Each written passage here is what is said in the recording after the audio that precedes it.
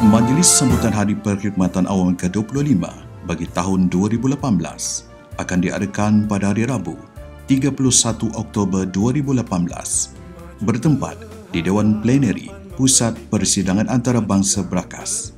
Kemuncak acara bagi sambutan Hari Perkhidmatan Awam tersebut ialah pengurniaan hadiah-hadiah dan penghargaan bagi program penggradean prestasi sektor awam melalui penarafan bintang, anugerah pekerja cemerlang perkhidmatan awam untuk bahagian 2, 3, 4 dan 5 dan anugerah penghargaan khas kaki tangan perkhidmatan awam untuk bahagian 5. Radio Televisyen Brunei akan menyiarkan secara langsung Majlis Sambutan Hari Perkhidmatan Awam Ke-25 ini pada pukul 8.50 pagi melalui semua saluran RTB.